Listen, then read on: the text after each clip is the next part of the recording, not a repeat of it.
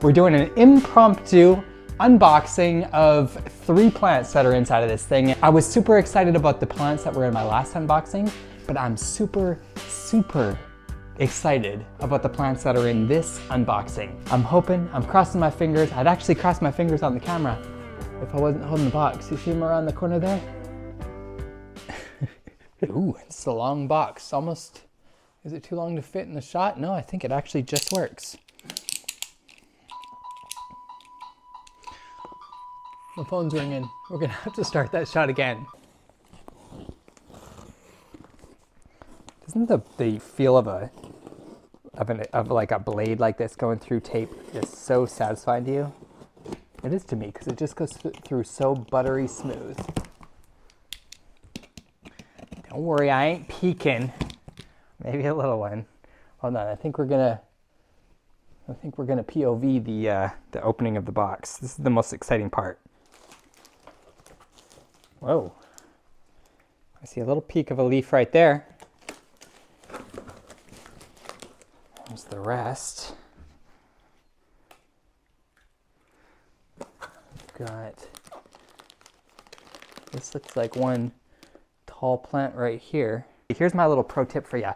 If you create a video of unboxing your plant shipments like I do every once in a while, sometimes I do them without you guys, but if you create a video when you're unboxing your plant shipments, it just makes it that much more exciting, not only for you, but even more, I'm the one that actually gets to keep the plant and watch it grow and all that sort of stuff. So it makes it even more exciting for you. And that's why we do all this sort of thing, right? Who invented packing products, you know? Like, what a business that was. And who knew? They always say you should have invested in, you know, Google or Microsoft or something like that back in the day before everyone knew that they were going to kind of take off. Well, I think the big secret is packing products. Now I think when I unwrap these things, I can remember all of the names by heart.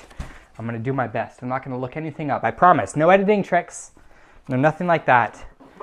It's time to unwrap these things individually, and I'll tell you what they actually are. And this one,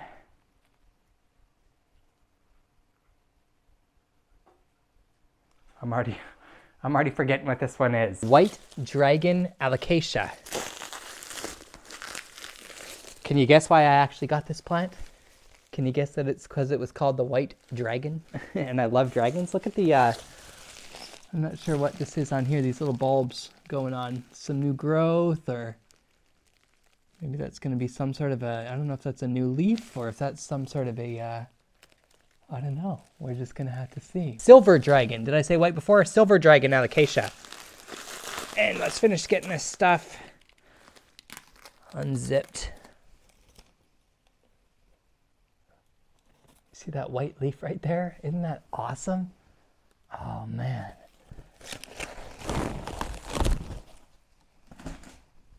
This is called a white wizard philodendron. This white wizard, I don't know, there's just something about it that screamed my name, and I was excited to get it.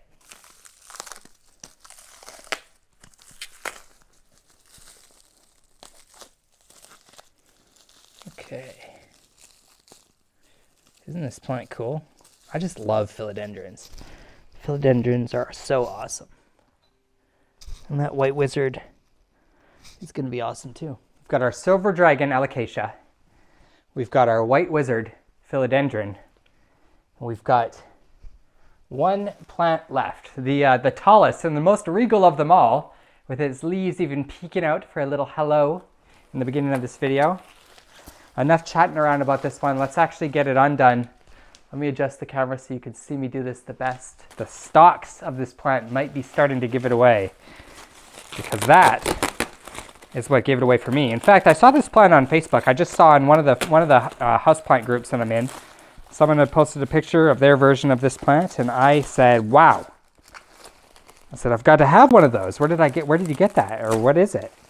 And they told me what it was, and I'll tell you what it is in just a second. Okay, this is an Alocasia zebrina, and it's called a zebrina, or at least I think of zebra when I see those awesome looking stalks. So this is an Alocasia zebrina. Let me get a good look at the leaves. This seems to be the newest leaf. Got a little bit of curling going on in here, but you know what? They've been traveling for days. They were stuck in the post office, Everything was a giant shoot show, I'm sure. But don't forget already, we've also got our silver dragon alocasia, so 2 alocasias, and we've got our white wizard philodendron. But if you know me, and you know how I do houseplants, you know we're not done here yet. Okay, so I think we're gonna start with our white wizard here. We're gonna head over to our pot collection. And the white wizard is gonna be pretty easy because, you know, being called a white wizard, it clearly needs a white pot. I don't have many choices for white pots, and I know they're kind of basic, but I think this one is gonna work for a season or 2. For our white wizard, what do you think? One and done, white wizard, and a white pot. Not quite the blue tones, but it does kind of have these like cool reds in it. And I think that this color matches pretty nicely with the dark greens in that leaves. So unless we change our mind, I think we're sticking with this one for the silver dragon for now anyways. I mean, this can always be changed, of course.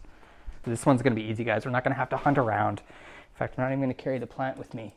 I should have left it over there. I've been working on making my own cement pots, and this is one of them right here. And you know, eventually I would like to transition honestly into having all of my plants in these pots, but right now I just have a few of them. It might be a little bit oversized at the moment, but you know what? I think this plant is gonna fit in just fine with this pot here. But enough messing around, enough gushing about my pots. Let's get over there, let's get some soil. Let's get these plants potted up in these things, and yeah, we'll wrap this video up. All right, arguably one of my favorite parts of the actual planting experience is repotting these plants. I think we're going to start in the order that we chose the pots. We'll start with our white wizard going into our white pot. This thing's already been shipping for days, so we're not going to trim any of the roots or anything like that, but we do just want to get as much of that dirt out of there as possible. Take a good look at those roots that we finally got exposed. Pretty neat, huh? Got a little bit of dangly roots there, so I won't put quite as much to begin with. We'll let those dangly roots dangle down in there. We'll maybe throw a little bit more soil around there. We'll put our plant back in, sitting right up, like I said, about an inch away from the top. And now we simply fill her on up. Once I get done potting this guy up, we'll give these plants a drink of water. We'll pick a space for them in the plant room. And I think that'll be it for today. Are you getting sad? I'm getting a little bit sad already. Wait for it. Isn't that satisfying the way that the roots kind of smoosh down in there? Remember, the soil that you just put into these plants is completely dry. And if it's like my soil, it's full of peat moss. And you need like a really good soaking in the beginning to kind of get it into that moist state. There truly is only one thing. Well, there's not. I was going to say there's one thing left to do. There's 2 things left to do. We've got to wait until some of the water drips out of the bottom of those pots out there. I don't want to make a mess all over my shelves and everything like that. Once we get those pots cleaned up, we're going to bring them back in here into the plant room. And we're going to decide where these new plants are going to live. Somewhere in here. Where should they go? I don't know. We've got a lot of open space on the shelf over there. Got a little bit of open space in our little sunny spot, kind of in the jungly corner as I'm talking it. We've got to wait for all that water to drip out that little drain hole in the bottom of the pot so we can clean it up, we can put it on the shelf, and we can wrap this video up. We can finally wrap it up. Was that an exciting unboxing? To me, that was a very exciting unboxing. I couldn't wait to get my hands on one of those alocasia zebrinas, just because I've never had a plant where the actual stalks kind of have that stripey look to it. So I'm excited to watch it grow. I'm excited to watch a new leaf sprout out of that thing. And then the other 2 plants are just plants I know are gonna blow my mind as well. So where should we put our alocasia zebrina? I think we're gonna be boring with this, guys. It's a little bit of a tall plant. I want it to get a little bit of light, but I also want it to, I want to be able to see it. I think we're gonna put it right here under the old fern tree. Or at least, you know, that's honestly what it's telling me at the moment. Now our last 2 plants are a little bit dwarfy. Unfortunately, will probably fit on this shelf right over here. I'm always looking for plants. These shelves never seem to be quite high enough to actually put a plant on there that's, you know, stretching its wings. So it's always a treat to find a plant that's just a little bit smaller that can fit onto one of these shelves. I think we're gonna put our silver dragon right here. beside the waffle plant. If you can't see me do that, don't worry, I'll give you a close-up before we go.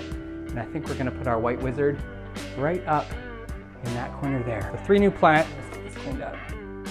So 3 new plants, we've got our silver dragon alocasia down there, our white wizard philodendron up there, and our alocasia zebrina with its spiky, or its, what do you call that, stripey stems, just hanging out right here in the corner underneath the old fern stem. And otherwise, I'll see you next time with whatever adventure, whatever planty adventure we go on next. I will see you then.